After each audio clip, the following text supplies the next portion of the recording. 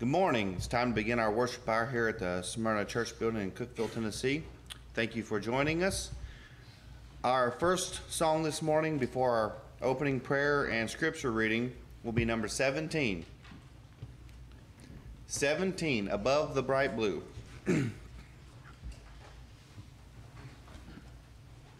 There's a beautiful place called heaven. It is hidden above the bright blue, where the good who from earth ties are riven, live in love and eternity through. Above the bright blue, the beautiful blue, Jesus is waiting for me and for you. Heaven is there, not far from our side. Beautiful city of mine. This lamb, sweet ram, awaits us. Someday it will break on our view. 'Tis promised by Christ the Redeemer to his followers, faithful and true. Above the bright blue, the beautiful blue, Jesus is waiting for me and for you. Heaven is there, not far from our side. Beautiful city of love. We know not when he shall call us, whether soon the glad summons shall be. But we know when we cross o'er the river, the glory of Jesus will see. Above the bright blue, the beautiful blue, Jesus is waiting for me and for you. Heaven is there, not far from our side. Beautiful city of light.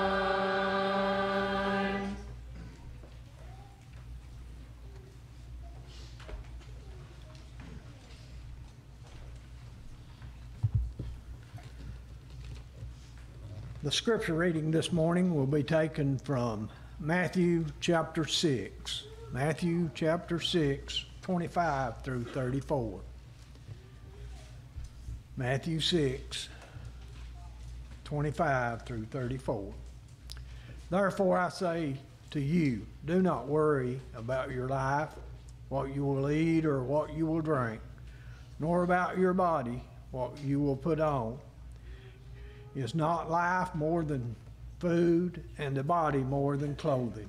Look at the birds of the air, for they neither sow, nor reap, nor gather into barns, yet your heavenly Father feeds them.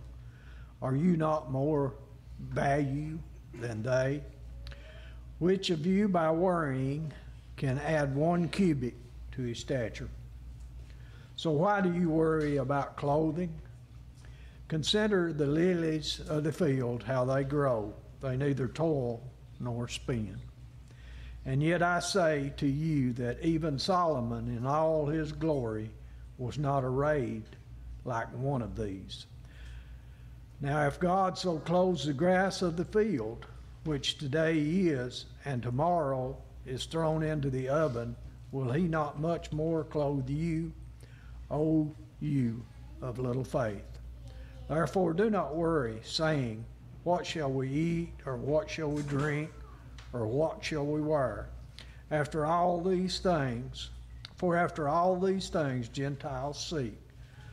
For your heavenly Father knows that you need all these things. But seek ye first the kingdom of God and his righteousness, and all these things shall be added to you. Therefore do not worry about tomorrow, for tomorrow will worry about its own things. Sufficient for the day in its own trouble. Will you bow with me, please? Lord, we thank you for another day that you've blessed us with. We thank you for the wonderful sacrifice that you made on our behalf, Lord. Excuse me. We thank you for dying on the cross.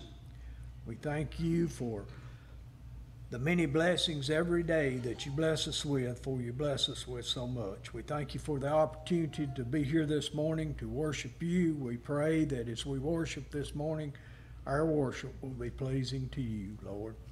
We pray that those that are sick and suffering, that you would bless them in a special manner, Lord. Return them to their health if it be thy will. Continue to be with us and watch over us and care for us. For this is our prayer in Christ's name. Amen.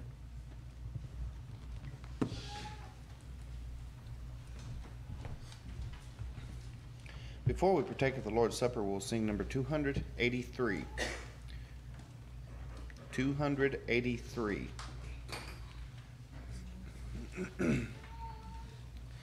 Jesus, keep me near the cross, there a precious fountain, free to all, a healing stream flows from Calvary's mountain.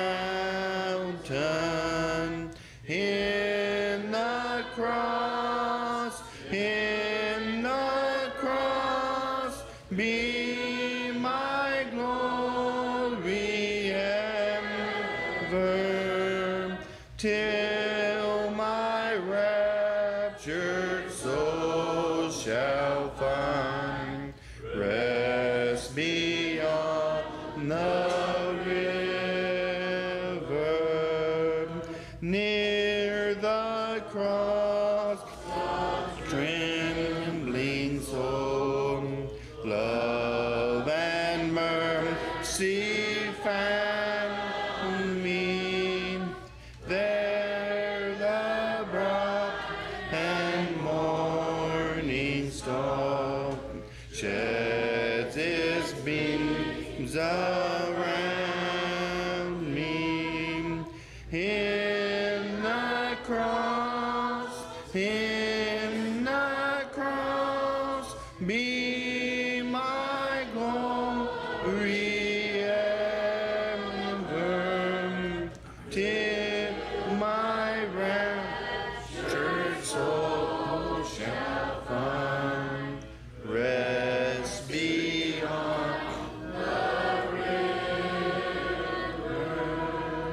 Near the cross, O Lamb of God, it seems before me, help me walk from day to day with this shadows o'er me. In the cross, be my glory ever, till my raptured soul shall find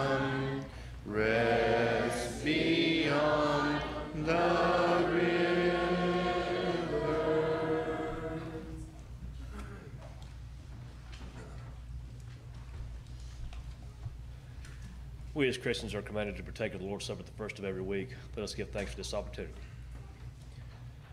Our Heavenly Father, we thank you for the bread, which represents Christ's body broken on the cross. As we partake of it, let us do so in a well-pleasing manner. In Christ's name we pray, amen.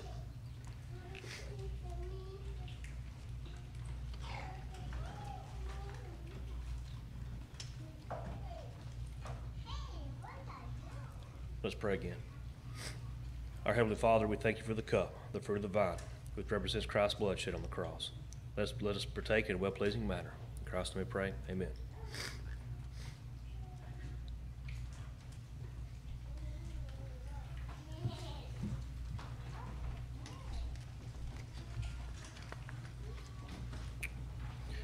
Before our giving, we will sing the first verse of 496, Sweet By and By. 496. There's a land that is fairer than day, and by faith we can see it afar. For our Father waits over the way to prepare us a dwelling place there. In the sweet by and by, we shall meet on that beautiful shore. In the sweet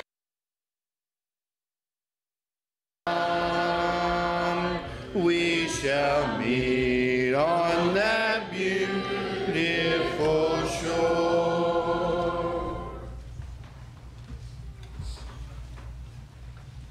Separate and part of the Lord's Supper are also commanded to give. Let us give thanks for this opportunity. Our Heavenly Father, we thank you for all the material blessings in our jobs. As we give back, let us do so with a cheerful heart. In Christ's name we pray. Amen.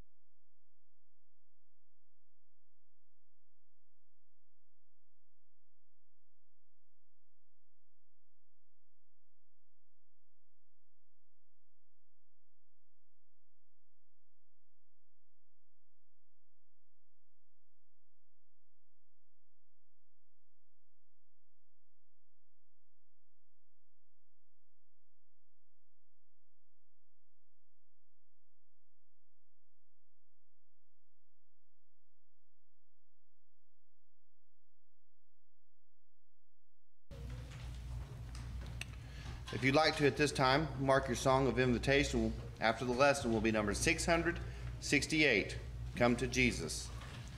668 will be the song of encouragement after the lesson.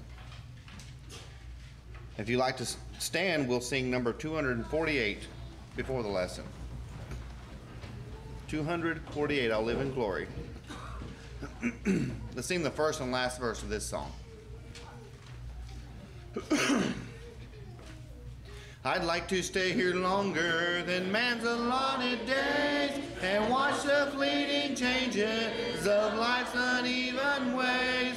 But if my Savior calls me to that sweet home on high, I'll live with him forever in glory by and by. Oh yes, I'll live in glory by and by. I'll tell and sing love story there on high, there with my dear Redeemer, no more to die. Oh yes, I'll live in glory by and by. The end I know is nearing, by faith I look away to yonder home supernal, the land of endless day. I'll cling to him forever and look beyond the sky and live with him forever in glory by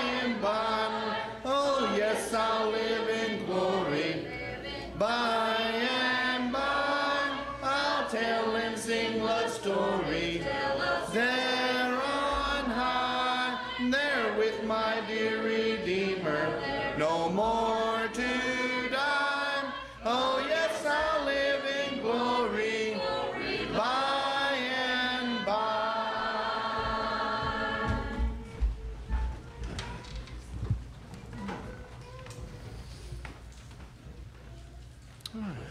Good morning, everyone. Wonderful to have you all with us this morning. As many are likely aware of those of Smyrna, this is the first time that I've actually preached in quite some time. I think it's the first time that I've spoken here in this manner. So definitely have to bear with me, as have not had this opportunity in a while. But this morning I'd like to take a look at what does the Bible say about salvation. Looking at a few different questions along that topic line. If you look up the definition of salvation, Merriam-Webster defines it as the deliverance from the power and effects of sin. It's also mentioned that it's the preservation from destruction or failure. Those being just a couple of the definitions of salvation. A simple definition that we might look at is it is the deliverance or being saved from something, especially in our discussion, being saved from sin. So the first question I'd like to look at this morning is, where is salvation not found? First off, salvation is not found within ourselves. In Proverbs 14:12, we read about, there is a way that seems right to a man, but its end is the way of death. While we can train our conscience, train our minds to be mindful of the things in which the Bible teaches, we can still be wrong in our thoughts. We can be wrong in our beliefs and what we may hold to be true, because ultimately the Word of God is the ultimate and accurate truth. In Isaiah 55, verses 8 and 9, we read that, "For my thoughts are not your thoughts," that being God speaking, "nor are your ways my ways, says Jehovah. For as the heavens are higher than the earth, so are my ways higher than your ways, and my thoughts than your thoughts." We see that God and his thoughts are higher and more than our own thoughts. In Ephesians chapter 2, verses 8 and 9, we see that we are not saved of ourselves. That is through our own works, our own meritorious works that we have done in order to put God into our debts, the things that we've done to do so much good that God owes us. That is not how we are saved, but it is through God's grace being given to us as that free gift. In Matthew 7, verses 13 and 14, we see that while most people believe in God, or act morally, are considered a good person, a good individual in the world's eyes, or even, as some would like to say, that they are very religious, we see which way the majority will enter. It's said there in Matthew 7, 13 and 14, that the majority is going to enter by that wide and that broad way that leads to destruction. And as we looked in the definition of salvation, part of that definition is being saved or delivered from destruction. Salvation is also not found in the world.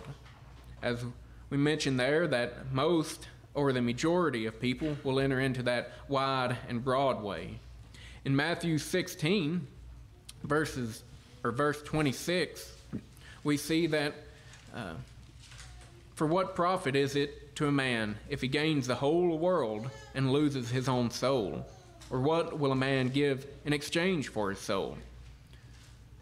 So even if we were to gain the whole world but lose our own soul, it would be of no profit.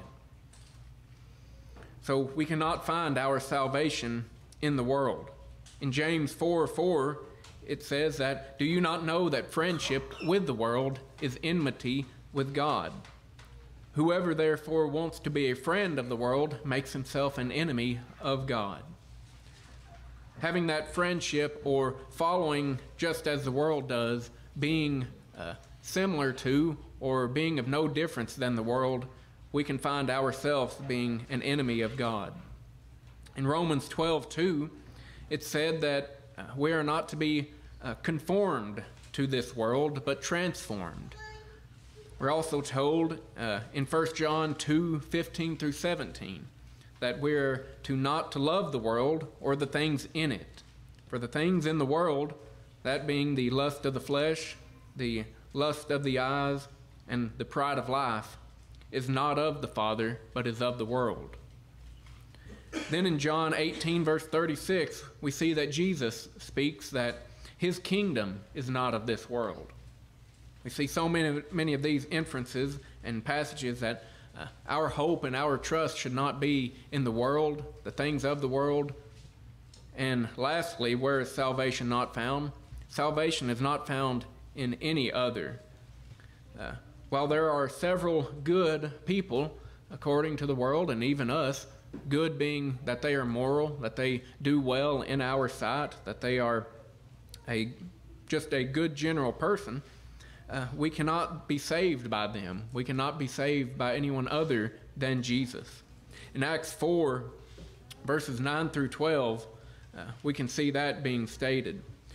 Here we see Peter telling the people that are gathered there that salvation can be found in no other name under heaven but Jesus. Specifically there in the last of that little section in verse 12. Nor is there salvation in any other, for there is no other name under heaven given among men by which we must be saved. So, going off of that last verse there, then we ask the question, where is salvation then found if it's not found in any of these? Salvation, just as mentioned here, is found in Jesus. As we just read here, salvation is found in no other name under heaven except through Jesus Christ of Nazareth. They're referenced in verse 10 as well of that passage. In Titus 2, verses 11 through 14, we see that the grace of God brings salvation, or that brings salvation, has appeared to all men. That is the appearing of our great God and Savior, Jesus Christ. They're mentioned in Titus 2, verse 13. Then just a few pages back in 2 Timothy 2:10, we also see it read that, "Therefore I endure all things for the sake of the elect, that they also may obtain the salvation which is in Christ Jesus with eternal glory." And then a familiar passage both to all of us likely here this morning and then even to the world. In John 3:16 and then in 17, it mentions that God gave his only begotten Son, that whosoever believes in him should not perish, but have everlasting life. That everlasting life being salvation, that is being saved. And then in verse 17, that the world through him, through Jesus, might be saved. And then just a little later in the book of John, 14 verse 6, or John chapter 14 verse 6, we see Jesus talking about himself in that he is the way, the truth, and the life. No one comes to the Father except through him. We see there that Jesus is the way, that being singular, that being the only way, one way. Tonight we're going to look at the question of what does the Bible say about the church? As I referenced this morning in class, the way is often called out in Acts, or sometimes called out in Acts, referring to the gospel, referring to the church. So here we see Jesus saying that he is the way, that being singular, that being the only way. Then in Ephesians chapter 1, verses 3 through 14, we get a little more information, or we look at how many times the phrase "in him" is referenced, or "in Christ" is stated. Just through those few verses, it's mentioned several different times. We see in verse 3 that all spiritual blessings are in Christ.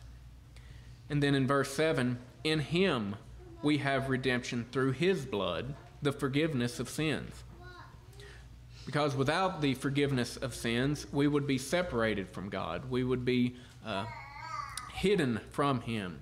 As mentioned in Isaiah chapter 59, verse 2, our iniquities have separated us from God. Our sins have caused him to hide his face from us. Then going along with Ephesians 1 there, verses 3 and 7, we come to the question of being asked, well, what are the rewards or what are the benefits of having salvation? What are the benefits of being saved? As mentioned there in verse 3, we see that forgiveness of sins is stated. And then in verse 7, verse 3 talks about finding all spiritual blessings. How many blessings are we given by God each and every day that we're alive? The song that we sing, Count Your Many Blessings. If we continue to count our blessings on a daily basis, they would be unnumbered. We can continue to think about how many things God has given us. But specifically in this, God has given us the forgiveness of our sins through the blood of Jesus, his Son. Also, the benefit of being saved, or the reward of salvation, is fellowship with God. In 1 John 1, verses 5 through 7, we read about God being the light. God is light. And if we walk in that light, as he is in the light, then we have fellowship with one another. And the blood of Jesus Christ, his Son, cleanses us from all sin. We see that fellowship, that walking with one another, indicates that fellowship with both God and us. Similarly, I know that we've read about and have talked about before in Genesis with Enoch. Enoch walked with God, indicating that fellowship with God, that relationship with God. Also with Adam and Eve walking in the garden with one another. That fellowship and that relationship with one another. In John 17:21, in which is the Lord's Prayer, we see Jesus praying for different people there in chapter 17, in those three different sections that are called out. Specifically, we're looking at verse 21, in which Jesus is praying for the believers, or all Christians, that we, those believers and those Christians, all may be one, as you, Father, are in me, and I in you, that they also may be one in us, that the world may believe that you sent me. So just as Jesus and God the Father are one and are in fellowship with one another, Jesus here is praying for those Christians that would come, that we too should be one in Christ and one with the Father as well. That fellowship, walking one with another. Then we also see that we receive eternal life through being saved.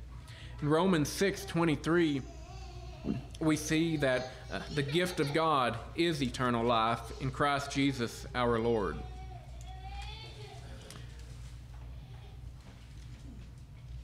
We see verse 6:23, the first part of there. For the wages of sin is death, but the gift of God is eternal life in Christ Jesus our Lord. So we can receive that benefit of having eternal life. That's also referenced there in John 3 that we just read about as well. Another question that we must ask, what does it mean then to be lost? What does it mean to not be saved or to not have that salvation? As we look there in the first part of Romans 6:23, it says the wages of sin is death. That which we deserve, the wages that we earn because of our sins, is death. However, the gift of God, that which was freely given to us, something that we did not do enough to earn God's debt to give us something, but it was a free gift given to us, that being Christ, Jesus, his Son. Then earlier in Romans chapter 3, verse 23, we read that all have sinned and fall short of the glory of God. So if we know that all have sinned and are lost if we have sinned, then our wages, or that which we deserve, is death. But thankfully, as we'll look at here in just a few minutes, we do have hope in spite of that fact. Similarly, in Isaiah 59, verses 1 and 2, as we looked at earlier, we see that we are out of fellowship with God if we have sinned. Our sin separates us from God. It hides his face from looking upon us.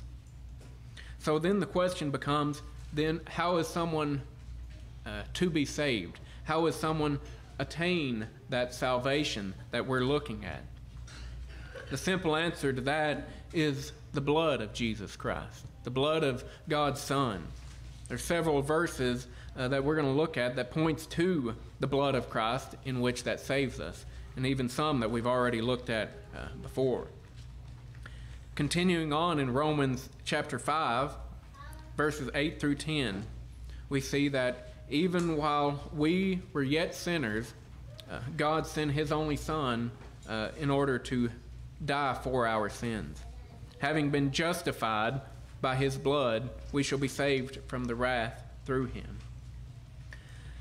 I know I'm not the first one to point out or even to mention this, but it's something that I've heard other preachers say in times past, that justified, just like we've been studying with James on these Sundays previous about repentance and the forgiveness of sins. I've heard it said that justified is similarly saying that just if I had never sinned. God forgets and forgives our sins whenever we repent of those sins and pray for forgiveness. He will no longer remember those sins against us. Then in 1 Corinthians 15, we take a look at that being a well-known chapter of Paul discussing the resurrection, attesting that the resurrection of Jesus did happen and it was confirmed, and because of that, our own resurrection is sure. In the 15th chapter of 1 Corinthians, in verses 3 and 4, we see that Christ died for our sins, according to the Scripture, that he was buried, that he rose again the third day, according to the Scriptures, and then following there in verse 5 and the next few verses, and that he was seen by several people. We see the confirmation of that resurrection, and through that resurrection, we have that hope of salvation, of how we attain that salvation. Then in Hebrews chapter 9, verses 11 through 28, we see the comparison of animal sacrifices during the Old Testament times of the law of Moses and the prophets compared to that of the sacrifice of Jesus. The Old Testament sacrifices of those animals being lesser and not sufficient or in comparison with the perfection of Jesus, and that's in his sacrifice. As it's mentioned there in the last verse of chapter 9, in verse 28, we see that Christ was offered once to bear the sins of many. To those who eagerly wait for him, he will appear a second time, apart from sin, for salvation. So Christ being offered as our perfect and eternal sacrifice once, not yearly or as often as they did during the Old Testament times of Moses and that law, but once for all time, that we can have that salvation through his sacrifice. So the question then becomes one that so many of us in times past have asked, and likely in times in the future will continue to ask. What must I do to be saved then? What do I need to do in order to attain that salvation? That is the question that we're looking at. As I mentioned in Bible class this morning, we've been looking through Acts really, several different chapters, some more so than others, about what people did in order to be saved, what they were told, what they were instructed. In Acts 22, we see that specific question asked by the Philippian jailer, "Sirs, what must I do to be saved?" And we see there, and we'll look at in the future in that study of Acts, of what was done at that point and what was required of them in order to be saved. Similarly, in Acts chapter 2, in which we have already looked at and discussed, we see those men and those people on Pentecost ask the question, what must I do? In Acts chapter 2, verse 37, "Men and brethren, what shall we do? Hearing that they had crucified the Son of God, hearing the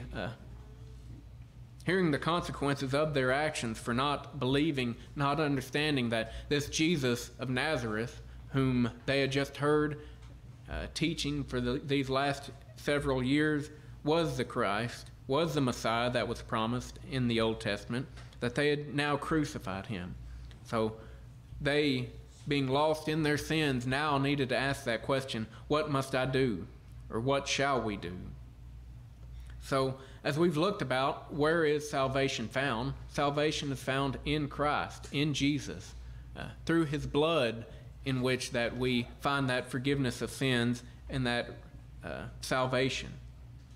Hebrews 11:6, it talks about, but without faith, it's impossible to please him who sent, or it is impossible to please him, for he who comes to God must believe that he is, and that he is a rewarder of those who diligently seek him.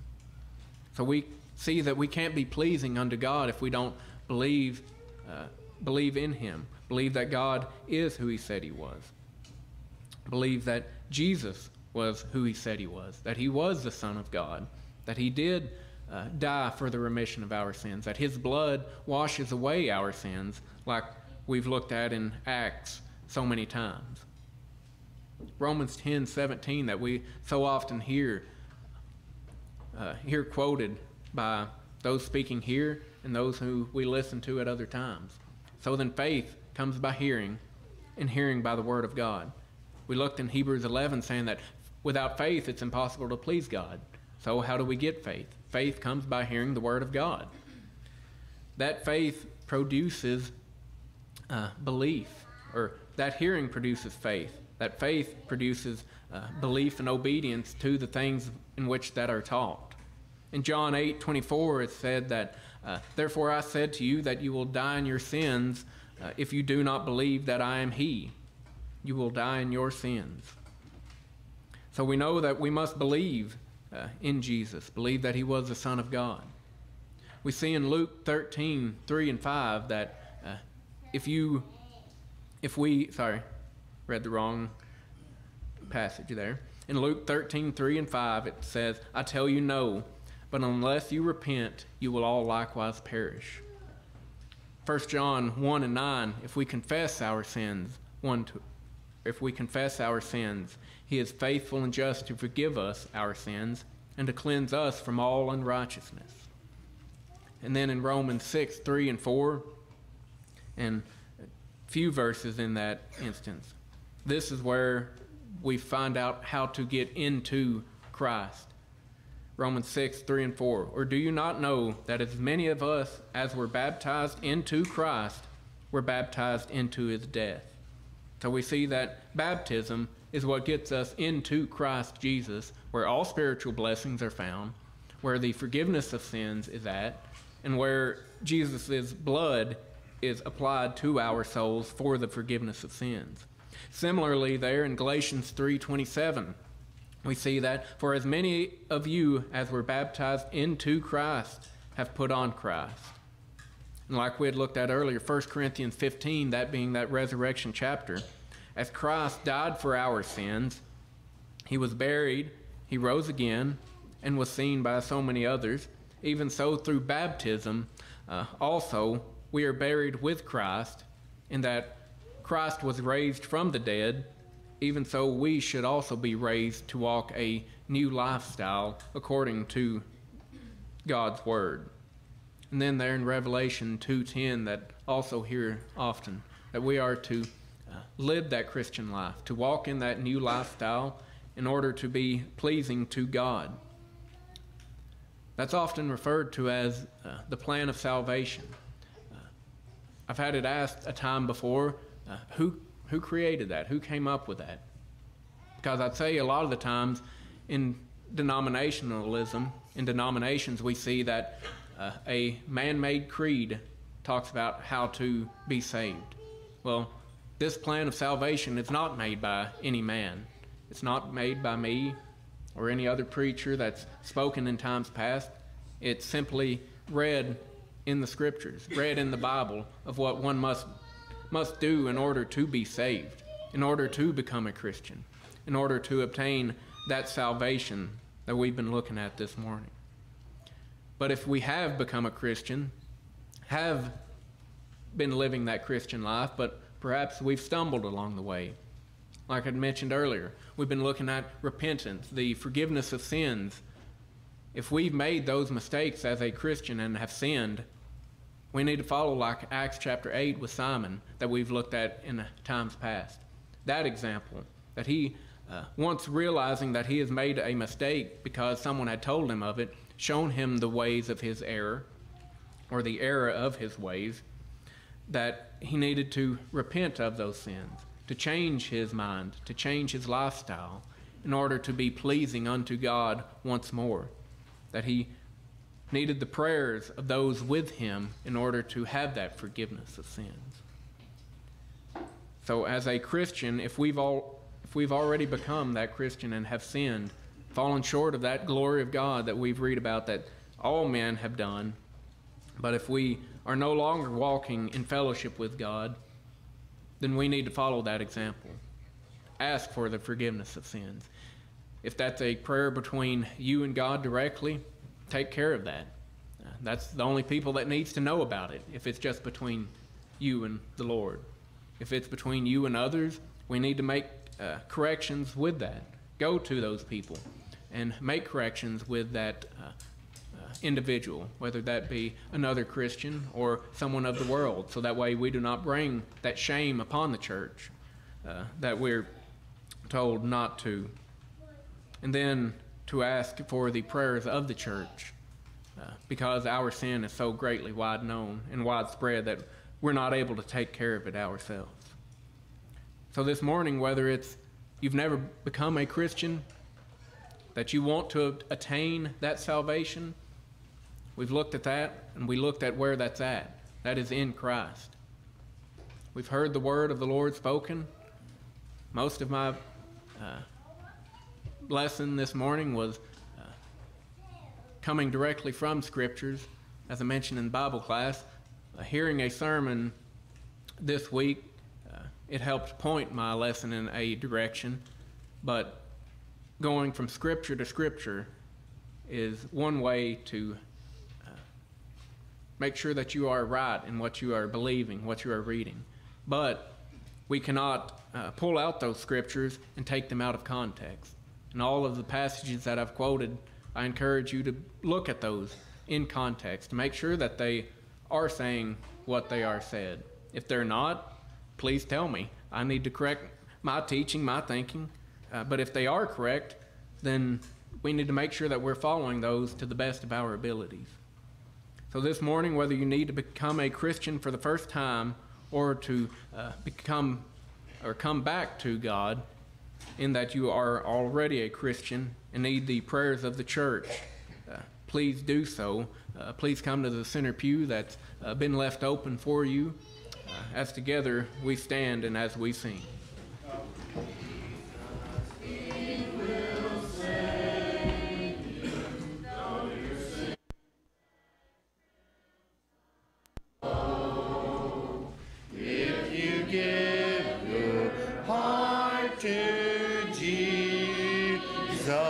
He will make it white as snow.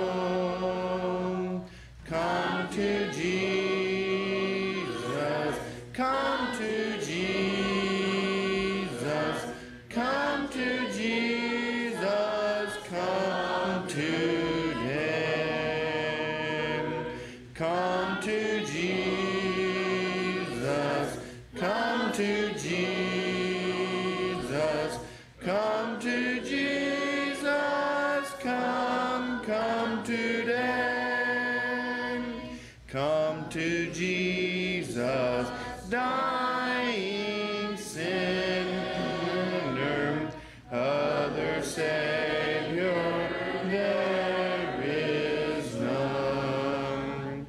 He will share with you His glory when your pilgrimage is done. Come to Jesus, come to Jesus, come to Jesus, come today. Come to Jesus,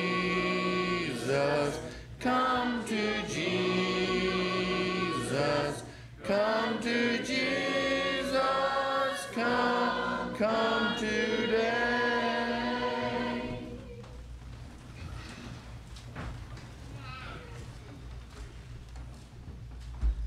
Let us pray together. Our divine Heavenly Father, we're thankful for this time that we've had been together to study from your word and to hear your word taught. We're thankful for David and his ability to present your word from the Bible. We're thankful for the many scriptures he gave us on salvation. We continue to ask thy blessings to be with him as he continues to prepare himself to present your word in a public way as he did today. Father, we are thankful for each one that's present. We pray, Heavenly Father, as we meditated on that word, that we will grow stronger in the faith. We're thankful for Christ and for his sacrifice that he made on Calvary, that through the shedding of his blood and our obedience to the gospel, that we can be added to the Lord's church where the saved are. We're thankful, Heavenly Father, for all that are present today. We ask thy blessing to be with those that are not able to be with us. We'd ask that their best of care be given to them, that their health might improve. We pray for those that have lost loved ones. We pray that you would comfort them in this time, and they may look to you for help and guidance. All these blessings we ask in Christ's name. Amen.